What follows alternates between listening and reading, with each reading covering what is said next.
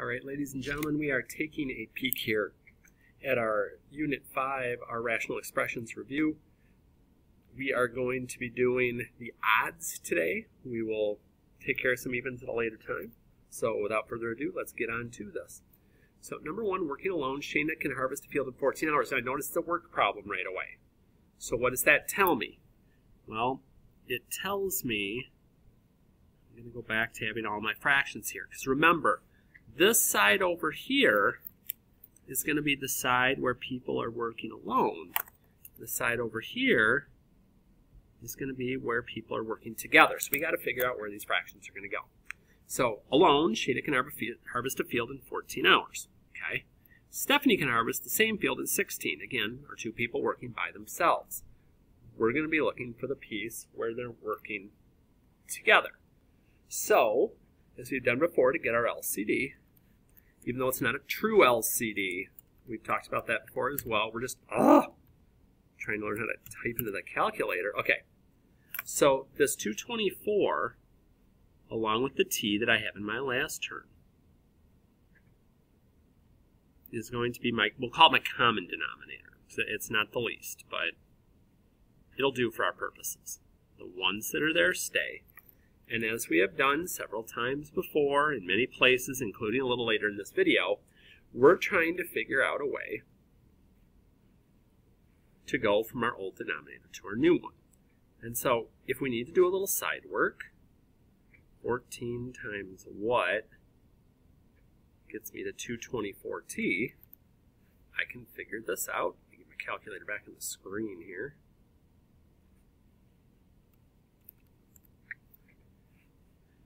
$16t, that's what I would need here. And you may notice as you do these first couple, and we'll make note of it after we give this one a go. Now, hopefully, you might look at this and go, wait a minute, I just did 14 and I got 16. So does that mean if I do 16, I'm going to get 14? Yeah. Does that also mean then it's true when I'm doing these, if I have the alone ones, this one will be the one I'm multiplying here, and this one's the one I'm multiplying here. They basically just kind of switch. That's also true. So if you're looking for a shortcut, that's always a way. And this last one, I already got the t. I do the 224. Now I'm going to stress this a couple of times during the video. The only time at this point you can dump the denominator is when there's an equals, when there's an equation of some sort. So here I've got 16t plus 14t would be 30t equals 224. And divide by 30. And again, if you did 7.5, I'm not going to jump up and down and say, oh, nearest hundredth. Well, maybe I would jump up and down and scream. Okay. So I look at that the same way. Now, normally, since I said this is the odd side, and I'm going to stick to that, I'm not going to bounce all around here. Normally I would do 3, but here's what I notice. How long it take if they work together? How long it take if they work together? These are exactly the same. I'm not going to waste your time with that. And anyway, you need some practice. So I'm going to leave you alone on that one. Now, the one thing I will do for you on that problem, however, is I don't mind telling you what your answer should be, and that would be 4.63 hours. So if you're working at home on your own, that is what you should be getting for that problem. Okay. Simplify the expression. You need an LCD. Others factor and just cancel. But again, you need an LCD for plus and minus. We've chatted about the LCD several times. You have a help sheet that you can use. There are no more over on the shelf. So if yours has been misplaced, thrown in the garbage, made a paper airplane of, never grabbed one, whatever, they were there for like a week and a half, this is going to be what you're basically going to need to remember at this point. Okay? So before we start anything else, we're going to put parentheses where we see pluses and minuses so we don't forget them. When I go to build my LCD, I work my way down my checklist. Coefficient, got one right there. 4. Single variables, no plus or minus. Nope, because again, we're only looking at the denominator, not the numerator. Parentheses, each different one. M plus 5. So that is going to be my common denominator for each of my fractions. And just like we had before,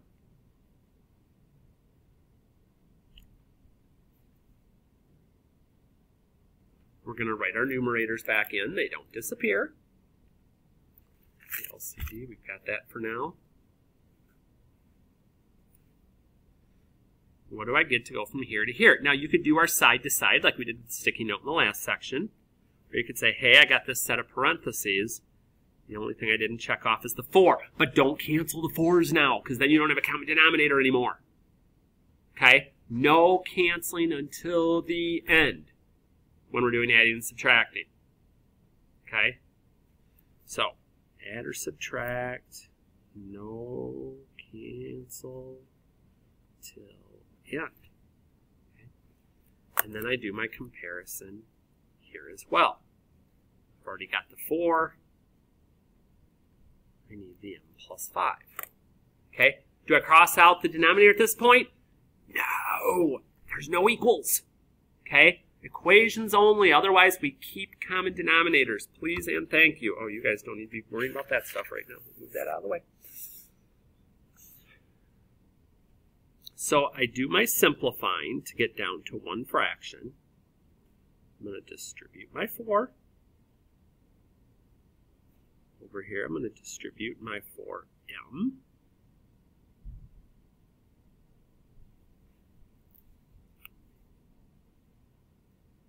So now I start looking like, ooh, I got some different like terms to put together. I see a squared term.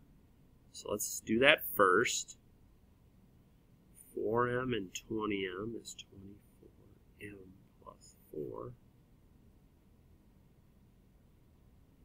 Now, I got several things working here.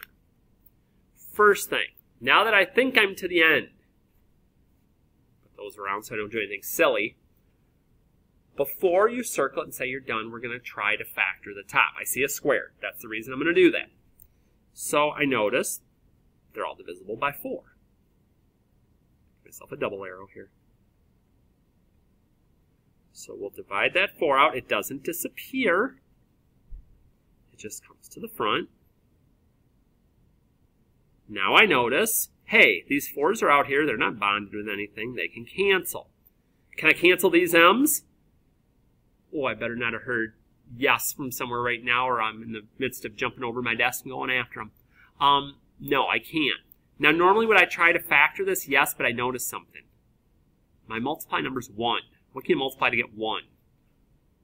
1 and 1. Is that going to add up to 6? Nope. That one's done. Those are the types of things that we're looking at on these. Now, this next one gives its own special little issue. Okay, number 7. Looking at numerators. Again, I'm not looking at the numerators. I'm just looking at the denominators. We've been building the numerators here in a minute. Before you start doing your LCD work, can I factor this? Ooh, I can. Both divisible by 2.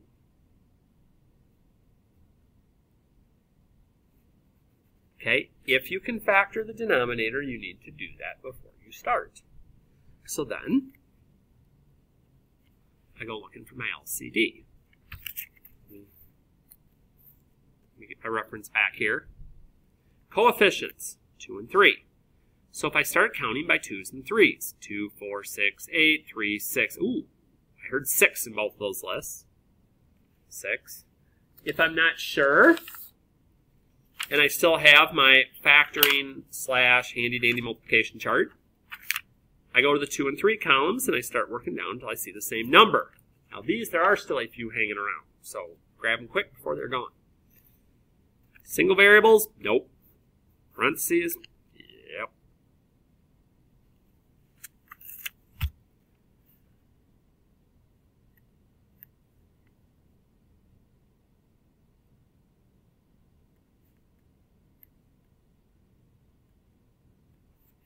Okay, now my numerators come back into play. Do not start canceling stuff. Don't. No. Okay? Not till the end. Old to new. Now here it may pay to get a little side work going here. 3 times something is 6 times 3r minus 4. Now I noticed something right away. I don't see any parentheses here, so I know I'm going to need 3r minus 4. But what about to get from 3 to 6? I need a 2. So, it's 2, 3r minus 4. And then I do the same thing over here. Now this time I might be able to get away with it, because I look and I'm like, okay, I got the 3r minus 4. What do I have to times 2 by to get to 6? 3. So I get that situated. And I go, okay, now how am I going to do this? How do I clean all this up? Because I'm making one big fraction here. I'll tell you how you clean this up. 2 times 2 is 4. Okay, let's take care of that right away. Distribute my 4. And here, remember, this negative goes with my 5r. And we've even talked about putting the negative here and just turning this into plus. Negative 5 times 3 is negative 15r. I go ahead, I combine my like terms. Watch for signs. Negative 3r minus 16 over 6, 3r minus 4. And here's why it's so critical to keep parentheses in when you see pluses or minuses. You're not going to think, oh, I can cancel those. No, you can't. They're bonded. Well, I can reduce the 6 and the 3. No, this isn't bonded, but that is. That's as far as you are going to go. So as we keep rolling through these here, again, we have another add and subtract problem. We're going to need an LCD. Again, we're not looking at this, but I see all sorts of fun things here for factoring. I see they both have an n, and I see that they're both going to be divisible by 3. Now again, if that's an issue for you, bust out your multiplication chart or try dividing some numbers in your calculator. So I can get a 3 and an n out of there. So 3 times 3 is 9. I got 1 n. I need 2. 3 times what gets me to 12? 4. And I already got the n. So I took care of that part. And again, we're strictly focusing on this. So, what is my LCD going to be? And I hadn't even put my parentheses around there. It's just not good. So, let me kind of get my brain working here again. And again, you're going to have your brain working on this too. Coefficients, 2 and 3. And we just got done with the 2 and 3, so we're going to assume we know that's going to be 6. But again, otherwise I could use my chart. I could make a little mini list, you know, kind of like this. Nope, not time to go. No, oh, probably help be a list you could see, right? 6 and 6. I do have a single variable here that needs to be included. And I've got a set of parentheses. So all of those would need to be included in my LCD. So when I go to build my 2 new fractions,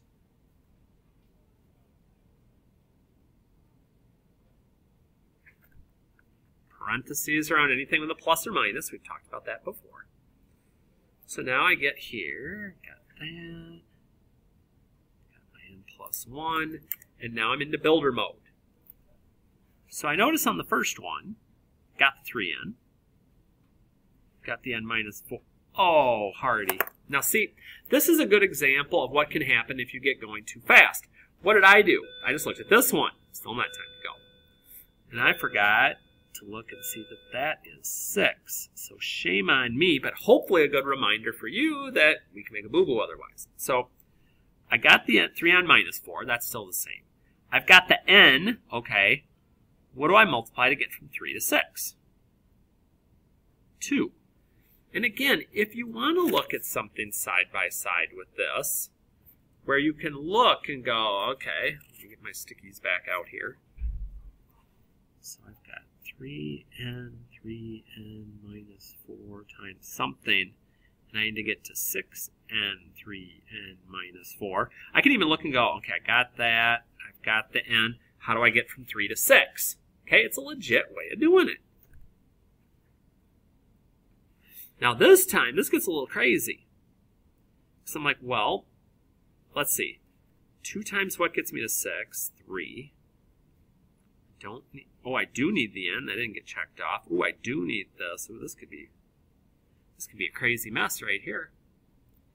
You're like, is that right? Yeah. Anything that does not get checked off is going to be part of that. So let's get to one fraction here, and then we'll see how much cleanup we're going to be able to do. And typically on quizzes and things, I will do easier type questions, just some basics. So if this gets long and huge and crazy, don't expect there's going to be something quite this long and crazy on the quiz. Just saying. 4 times 2 is 8. Now, what do I do with all of this?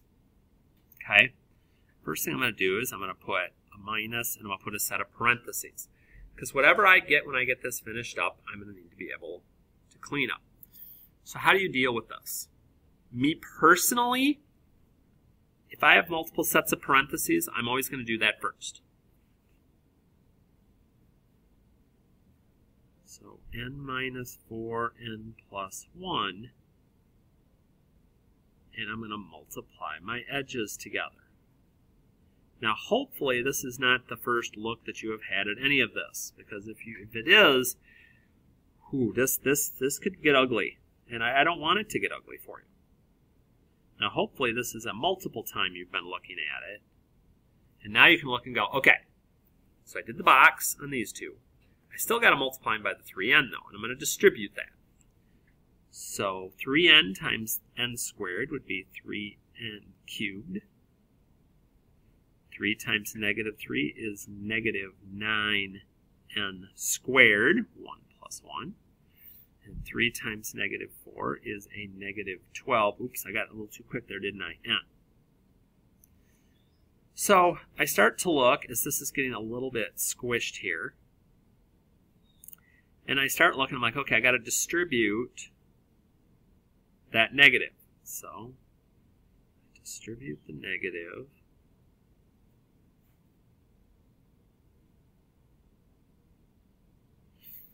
And I take a look. Now again, this is all together because I don't even have any like terms. N cubed, n squared, n and 8. I don't even have any numbers that divide into all of those. So in this case, that's as good as I can do. Okay? Sometimes there will be some simplifying as we've seen. Sometimes there won't. So as we kind of keep looking. Okay, now notice, rules have changed. Now we're dividing. What does that mean? Well, it means a few things. First, it means we're going to flip our second fraction over. And I'm actually going to write it out this way so we don't forget. Some of you would actually write the arrows on our last quiz, and then you'd never do anything with it. So it's worth the extra little bit of work to get that set. So now I go through part by part, looking to see if there's anything that factors. Do not multiply right away. Because a lot of times this is going to simplify down. Now the first fraction, not much there. Second fraction. These have a 4 in common. Okay, I'm going to pull that out. Denominator, looks like a diamond. Multiplies to a negative, which tells me there's 1 of each sign. Adds to a positive. So let's see. Two numbers multiply to 30 that add up to 7. So let's see here. I can use my chart. I can 6 and 5. No. 3 and 10. Ooh, 3 and 10. They're 7 apart. Positive number's bigger. And look what happens. This is why we factor first in a situation like this. Because now look at all the stuff that I have that's alike. And I get all the way down to that for my answer. Okay? So be cautious. If it's division, that second fraction, the fraction after it, is going to get flipped. Same thing going here. Check out how easy this is going to become.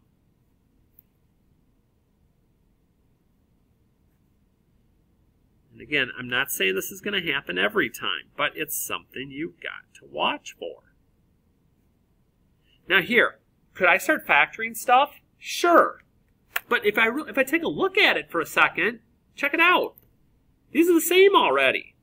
Why wouldn't I just zap them already? Now, if I factor them, I'm still going to cancel them. It's still going to be okay. But I don't know why I would. there's no need. You just get that canceled out. Nothing else cancels. I'm done. Okay, simplify each and state the excluded values. What makes the denominator equal 0? Okay, a couple things here at the start on this one. Oops, almost went to the wrong one.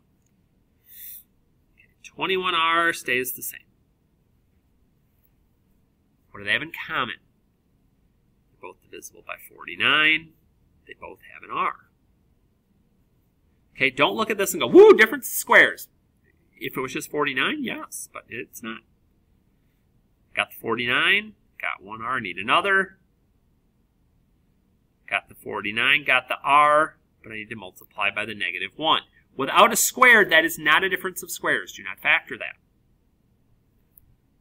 So now that I've factored, what can I do? Stuff that's not in parentheses can reduce. So the R's cancel, okay. Excuse me there. Ooh, that reduces 3/7. So 3/7 R minus 1. Okay. The stuff that is not bounded by plus or minus is fair game, fair game, fair game. Now, state the excluded values. What would make the denominator equal 0? You take anything there with a variable. We're going to set it equal to 0.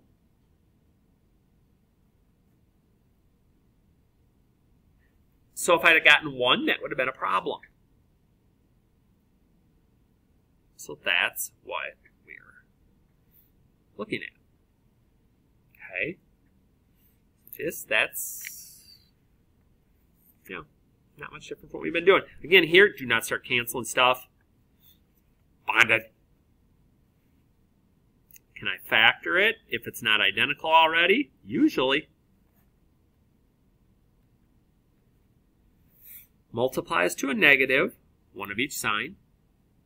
Adds to a negative means the negative number is bigger, they're 2 apart. Multiplies to 15, 2 apart. 5 and 3. I find me now a set of common parentheses. And I'm good. Gotta watch for things. And I'm going to throw a couple in that I'm trying to suck you in. 19, I'm trying to suck you in to cancel those 21x's. Better not. They're bonded. Now, does that mean they're not factorable maybe? I think they are. So your chart, your calculator, you start working with 21 and 6. And I'll even show you a way to even play with this and make it a little slicker. Now check this out. I don't remember if I've shown you this before or not. If you take the two values that you're trying to see if they have anything in common and math enter them, you can figure out, oh, 2 and 7. Now 6 divided by what gets me 2? Oh, 3 does. The 3 is what's going to come out. And I can do it that way. Or I can use my chart, or I can just start dividing numbers into 21 and 6 and find some that work. Same here. 9 and 21. It's going to be 3 again. But when you get to here, don't get cancel crazy. 3's cancel. They're not bonded. Can I cancel the 7x's? Again, some of you, if you're multiple offenders, must have to start jumping over the desk here, come find you. No, those are bonded. Unless they're identical, I can't do anything. Just keep into some detail work and we'll be okay. Okay, 21. No parentheses, I put them in. Anything in common? Via one of our multiple ways of doing this, yes. 10 is in common. So I divide that into the 10 and divide that into the 70. Looks like a diamond. Multiplies to a positive. Adds to a positive. Multiplies to 14, adds to 9. 7 and 2. Identical parentheses can go away. But stuff that's in parentheses, can I cancel? Don't reduce that 10 and 2. I know I keep saying that every time, but some of you, I think, we might need to say it that many times. All right, we got the rest of our application problems here on the back. couple more. All right, a sugar solution was made by mixing 9 fluid ounces of a 60% sugar solution and 6 fluid ounces of a 20% sugar solution. What is the concentration of the mixture? Okay, we have chatted about charts being nice ways for us to do this. We're like, okay, what have we got? We got number of ounces. So this first one, we got 9 ounces of 60% sugar solution. Again, the labels aren't as important as that you label them to where you can understand where your numbers are going. And that your percentage is a decimal. And 6 fluid ounces of a 20% solution. What is the concentration of the mixture? What is the percentage of the mixture? And I also know with my mixture, 9 and 6 means I'm going to have 15 ounces at the end because I'm going to be blending these two other solutions together. So ounces times sugar percentage equals the mix that you're going to get. So I multiply these values together. I multiply these values together. And I multiply these values together. And that last column gets me my equation.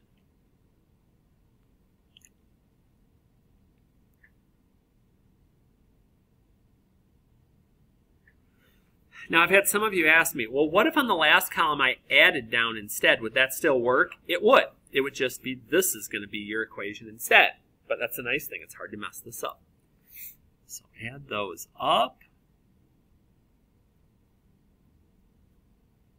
Divide by 15.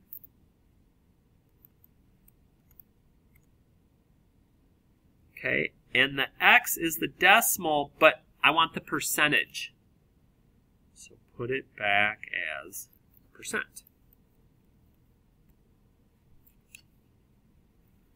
So a lot of these really aren't that bad, but you have to practice. So hopefully you have. If not, you still got some time maybe with the evens here. One more mixture problem, and then I'm going to get out of the way here. How many ounces? We don't know.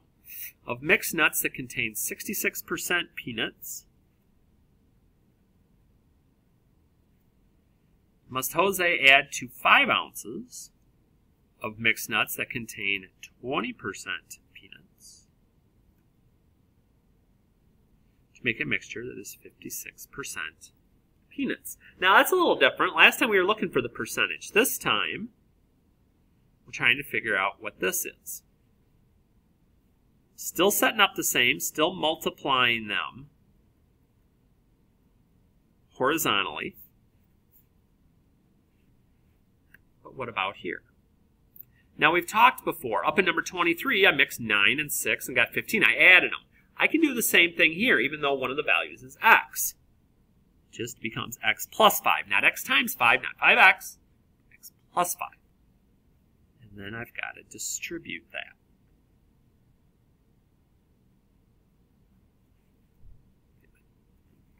Decimal in there. And my equation, once again, is in the last column. Now, this time I've got x's on both sides. So again, it doesn't matter. Oops, I should have x's on both sides. There we go. It doesn't matter which side I take them to. I normally will subtract the smaller one, though, so I don't get negatives.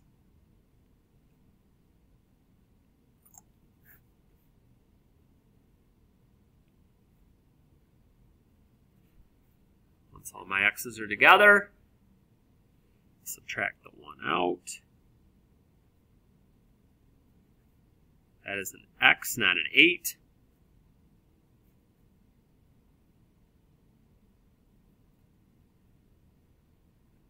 And it finds out that we need to have 18 ounces of that. Okay. So we kind of busted through a lot of these with some explanations. The test itself, again, is 18 questions. There's even going to be an extra credit question. If you know your stuff, you're going to get through. You're going to do well.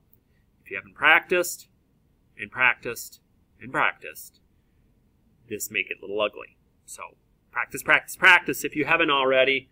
on your reviews, on your homework, and let's get this done and do it well.